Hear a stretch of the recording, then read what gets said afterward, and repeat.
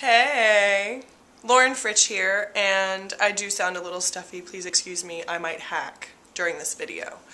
What I wanted to ask you today is, are you living up to your potential? Now, I freaking hate that word potential because I feel like when people say it to you, it's sort of a backhanded compliment, like, oh, you have so much potential. Like, in high school or even earlier, people would be like, you had so much athletic potential. You know, I have athletic genes. All of us were college athletes.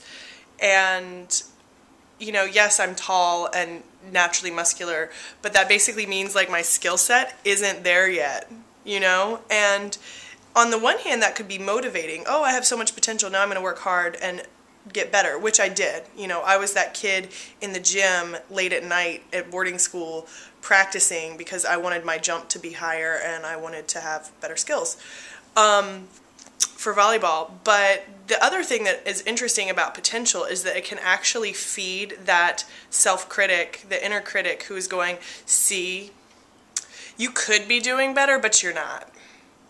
And that's the reason that I really just wish that that word potential were not so much used. So my question to you is, again, are you living up to your potential? Do you know that there is more for you and yet you feel like you're not there? I know I have and do feel that way.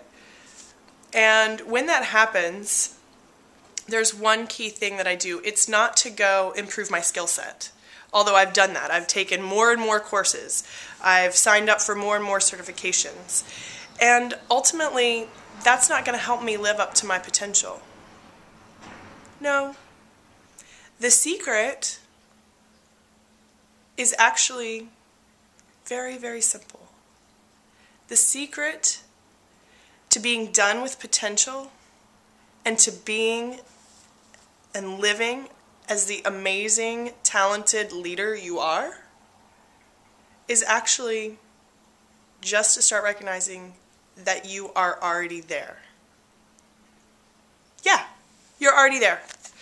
And whether you feel like you're at the beginning of your journey or you feel like you keep circling over the same place over and over and feeling frustrated, the key to surpassing potential is to realize how amazing you are in this present moment.